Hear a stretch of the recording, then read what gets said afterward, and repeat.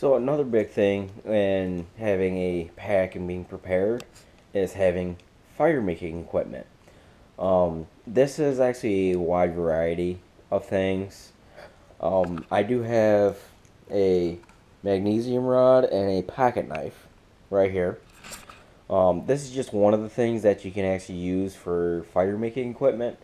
There are other things like the fire sticks. You have matches, um, drill, bow drill. There's many different things to use for fire making equipment. Right now, I'm just going with some of the easier things that you can carry, such as the matches or the magnesium rod or anything like that.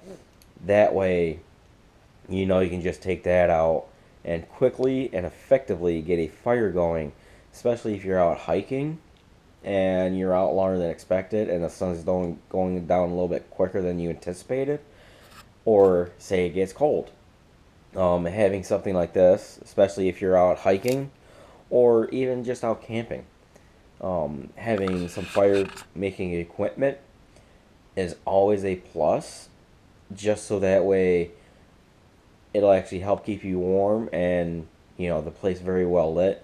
Plus, it has more benefits than just that. Um, but that is something I have gone over earlier in the class.